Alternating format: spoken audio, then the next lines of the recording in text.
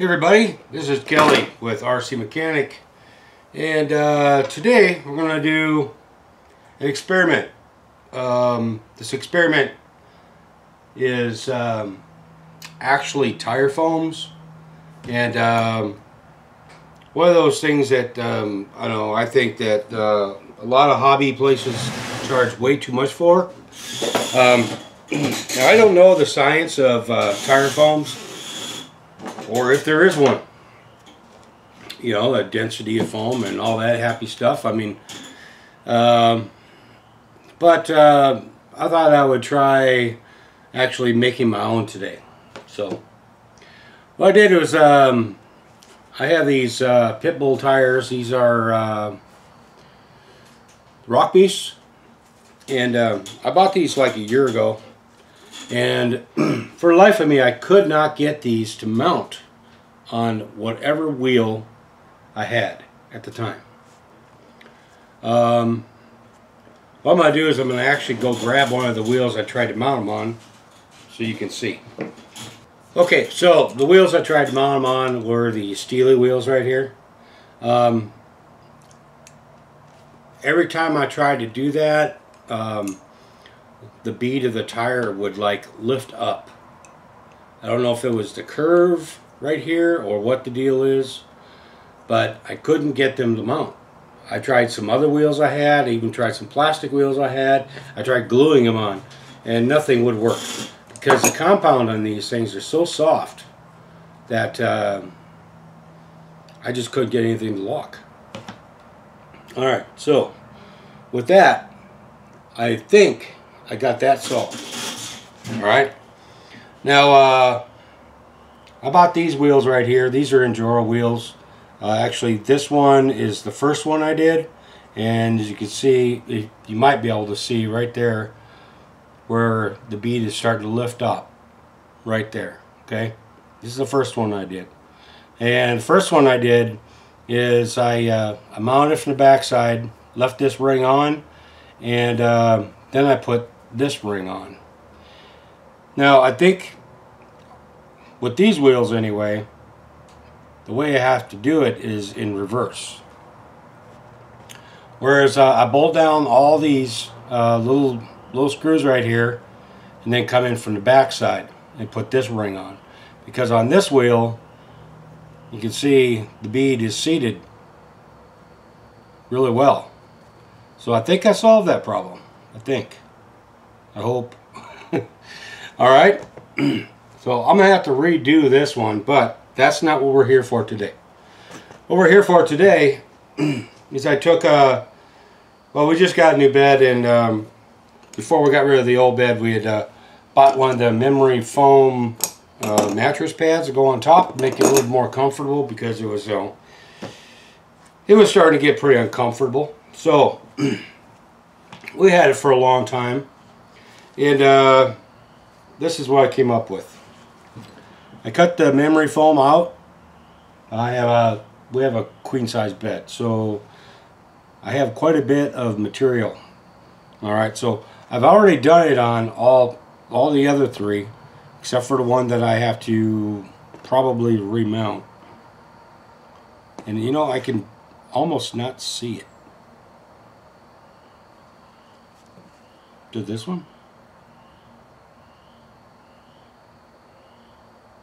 It's pretty darn close. I don't know. Maybe it'll settle in. Who knows? But anyway, I saved this one for last, just to show you how I did the other three. Now, I know this looks pretty darn ugly, but as far as I can tell right now, it works pretty good. So what we do first is I'll just take these scissors and I'll cut around the outside.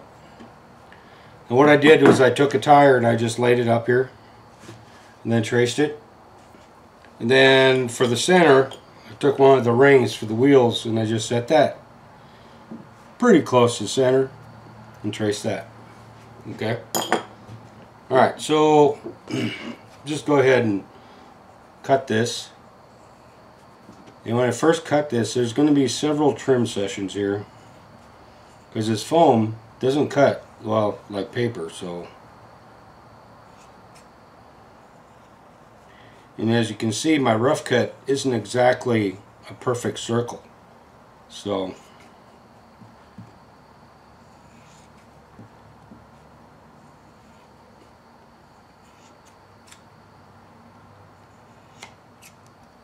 alright, so we have that right now.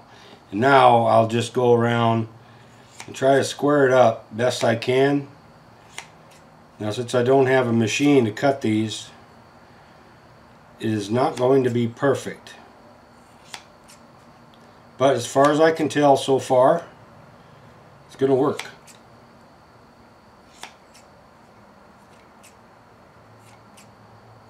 Okay.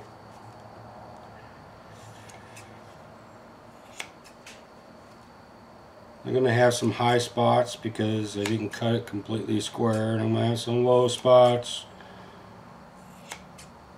But you know, paying $50 for a set of foams, and people who claim to have really good foams want even more than that. I mean, alright, so I got the outside pretty much cut the way I want it.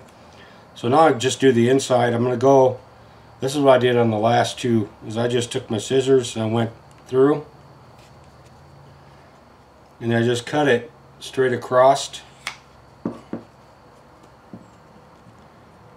Kind of like that. So cut it kind of like a pie.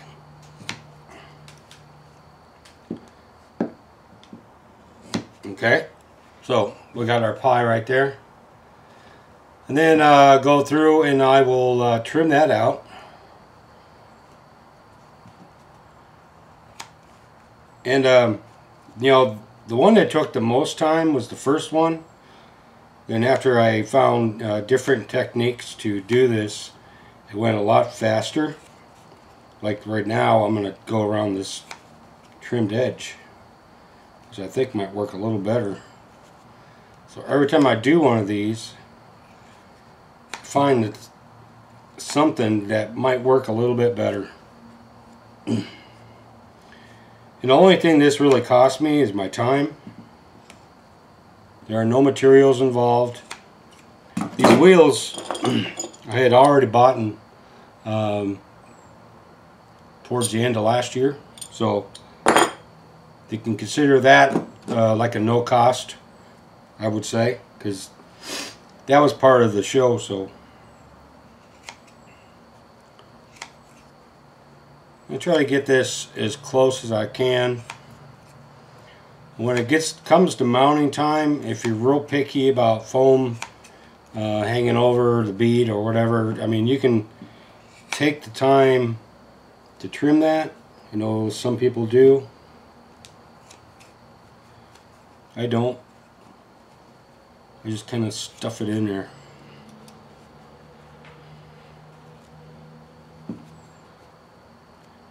Alright, almost there.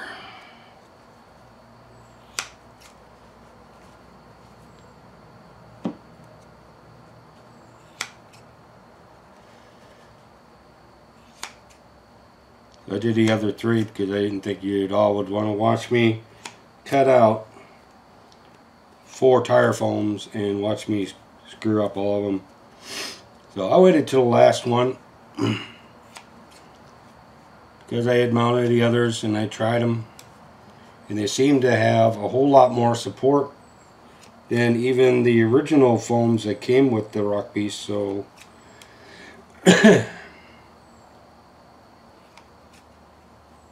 alright, something like that. Oop. So we got our tire. We go ahead and we put this in like we always do.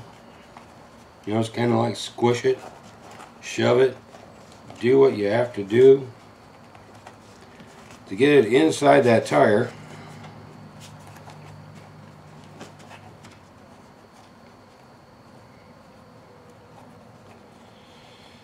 Try not to get it twisted, obviously. If any of you guys have put these in before, you know exactly what I'm talking about. If you have not done these before, well, then, well, here's a little lesson. I may not do it right, but this is the way I do it. Alright, so I got that in there. Pretty close. As you can see, I got some overhang in there, and if a person wanted to, they could go ahead and trim that out. I kind of like to leave this in here.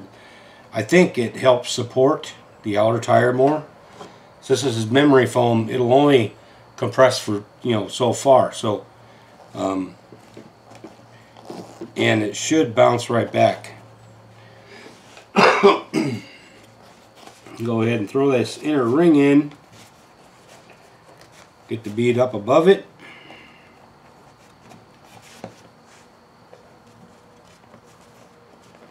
Alright. So there's a little bit more. As you can see, it goes in there just like those expensive ones, right? Kind of hanging out over here, but what to address that one, we'll go ahead and mount it. So mount these like any other one. I put the top in first, the front with all the screws. That's how I did the last two. Just gonna make sure these rock beasts are beast to mount, so just gonna make sure that, you know, the bead is sitting where it's supposed to be, kind of like that. All right, and then kind of grab onto it, flip her over. Here's your inside ring. Try to line up them holes best I can. And I do have a couple pieces of foam in the way. Okay. Line that up best you can, and stick that down in there.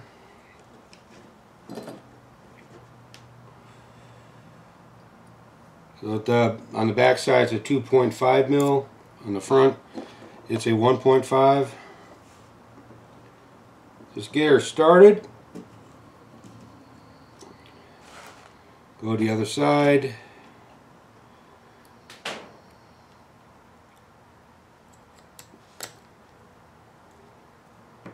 Be careful not to cross thread these. Remember that these are very small screws, so alright, check that. Check that side, looks good. So I'm going to go ahead, give these here that I already started a couple more turns. And then 4 more.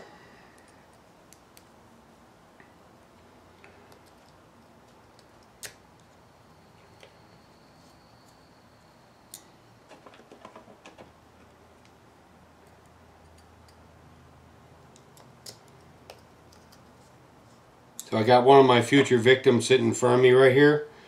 I got the extended cab Toyota Trailfinder 2. I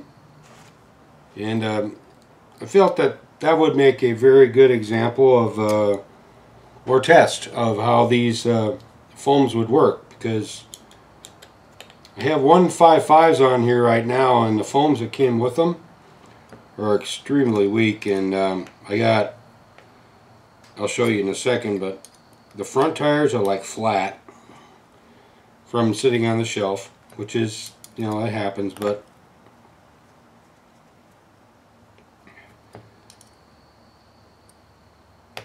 just a minute here, I'll give you an idea.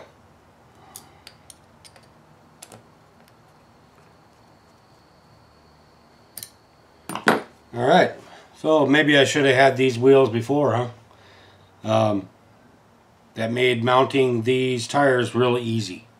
So, okay, so here we got that my Trailfinder 2, and you can see this front tire right here is like completely flat. And I'm gonna go ahead and let's just pop this body off, which I need to get some painting done on. We got some painting to do coming up anyway. We got the Cherokee needs to be painted. This here needs to be done. But anyway, the foams on these here are,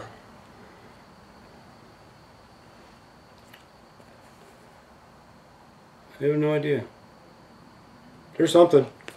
I thought I got them from RC 4-wheel drive. Maybe I didn't. Anyway, let me find my T-wrench, or a T-wrench, which I had like 20 of them here yesterday.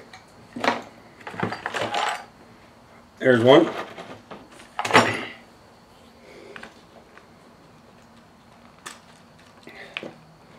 I'm just going to pop these off.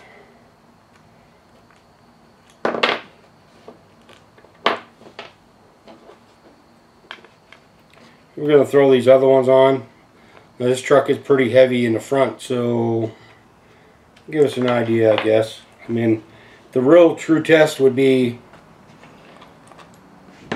once it's been sitting on the shelf for a while.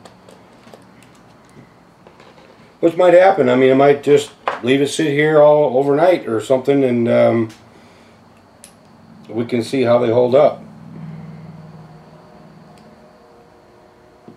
I was trying to think about what one of my trucks, being the heavier ones, would be a good example of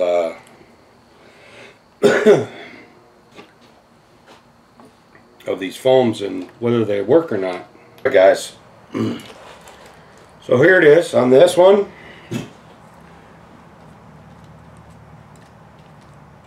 Put some pressure on it. Almost, it looks like they're trying to bounce back, which is what we want, right?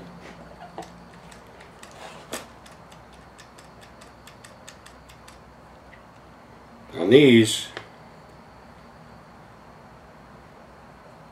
alright, so this hasn't been sitting on. This is a rear one. That's a rear one. That's a rear one. And the foams actually feel to be pretty close to the same. So this is going to be a good experiment.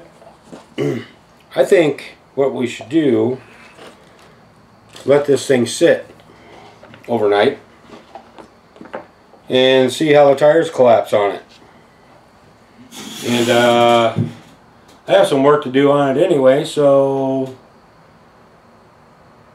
and I kind of do like that little pooch right up here in the front a little bit, because you know that'll give you some conformity. And I do consider also that these tires are before I even mounted them, how soft they were. So I mean, they're not, these here are a little bit more rigid. So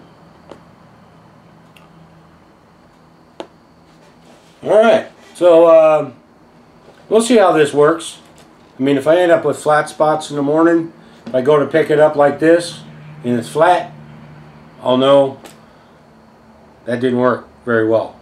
So then I can go to plan B. Plan B involves something else, which I'll probably just tell you all about it later. So but let's go with plan A first and see what happens there. Do have some suspension work going on with this one, so stick around for this video coming up, and then we can get the answer to how these work. Alright, so this would be the what would we call this? We would call this the building and